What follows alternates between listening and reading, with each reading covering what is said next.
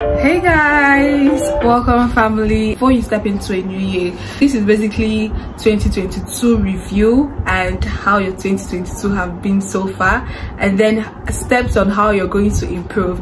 And then by the end, you also have to figure out which one did I do better.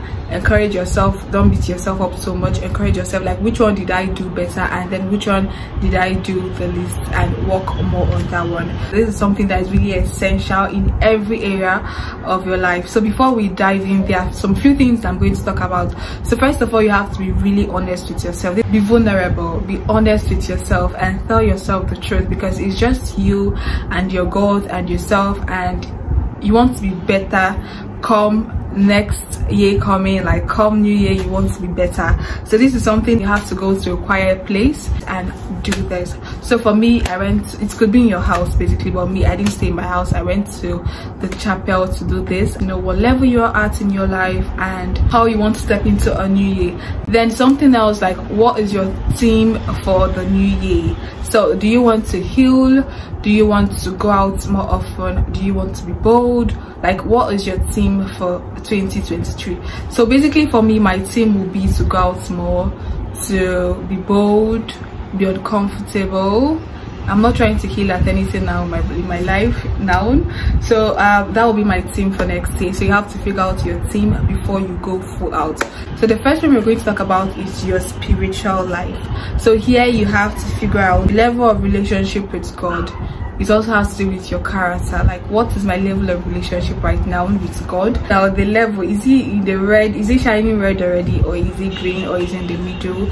You have to like figure out like your level of relationship so far from January 1st to currently. Today is the 28th of December 2022. So what's your current state of relationship up to now, from January 1st to now? Like what is your level of relationship with God so far? So for me, I said that my spiritual life, like generally it was fair, but then it was unstable. Like for some months it was better, for others it wasn't. And I get to realize that the months that it was stable and better was the months that I had difficulties in my life, and that made me to run back to God and be like, oh my gosh, I can't do it on my own. I need you in my life. Second one is your mental development capacity. So did I acquire useful information? Did I communicate the life of Christ to my environment? Was I of value to people around me? Did I give, like, was I of a person of value? Was I a person of influence? Like, was I be able to touch people around me? Like, what would I say that I actually did in my mental development? Did I build my mindset? Did I learn more in 2022?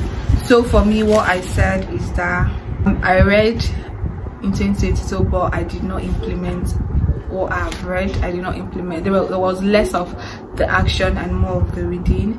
And then I also said that I don't fully go into things because of fear of what people would say. I know them in my heart, I know the things I want to do, but then I don't implement more. So in 2023, I'm going to try and implement more and put more action into the things which I read and into the things which I learn. So the third one is your health and your physical well-being. Your body belongs to God, and your body is the temple of the Holy Spirit, so you have to take good care of your body. And like, did you really take good care of yourself? Be intentional about your well-being, about your health, because a single negligence can cost you a lifetime. A single negligence can affect your peace and can affect your wellness and your well-being, and a single carelessness can ruin your life forever. So you need your body to live long. You need your body to live long and work for God. So you have to really take good care of your body, and you have to be intentional about your health. You have to feed well. You have to take good care of yourself more. Like, what was your level of your physical well-being? Like, how did you take care of yourself in 2022? So for me, I said at the beginning of this year, I was carefree. I didn't really take good care of myself. My feeding habit was low, and I didn't really take good care of my body. But towards the end of the year, I think I started taking care of myself, because I get to realize that if I don't take good care of myself, if I'm not healthy, if I don't eat well, if I'm sick, if I'm ill, that would affect me a long time, and that would affect my mindset, so affect my well-being. I won't even be able to walk. So I had to take good care of my body. So the fourth one is your purpose and your assignment. What is the reason God brought you into existence? Like, did I make progress this year in 2022? Did I make progress? Am I busy but not moving forward? Am I making progress with my life? Like, what is your assignment in life, and why has God called you into this world? Like, did you make progress in 2022? So, for me, I said this year I moved an inch, and I'm really grateful. At least I moved. Towards the beginning I was unsure, the middle I was stagnant, the end I'm following God's direction, and though I get distracted from time to time, I have to open up a little bit more. I have to speak out. I have to be unashamed. I have to believe that I can do anything that I want to do. What is your level of stage in terms of like why God? Because God cannot just create you in this world to achieve nothing. He created each and every one of us for greatness. So find your purpose and work towards it. So the fifth one is your finances. Pastor Selman said, flog it out. Flog it out in the spiritual place. He said, you don't have to work all your life for money. Like, never plan on pursuing money all your life. You have to be able to create a source of income that even when you're there or when you're not there, you can still earn money even in your presence and even in your absence. What did I do with the resources that God gave me? Is it my intelligence? Is it my time? Is it material resources? Like, what was I able to do with them? What was I able to accomplish so far? And then my offerings. Did I give my offerings unto God? My tithes? Did I give my tithes to God in 2022? Like, your financial level, like, what would you say now? Depending on the time you're watching this. For me, this is the 28th of December 2022. So what will I say is my financial stage right now at this point in my life? There is the busy but broke. What do I have to do? I'll do more of implementation. I will do more of hyping myself and encouraging myself and be proud of myself, show up, and then encourage myself more. So basically, I now listed out all my sources of income, and at each source of income I was able to be like, okay, where is this one? Like, in my YouTube, what's the growth? In my ebook, like, what's the growth?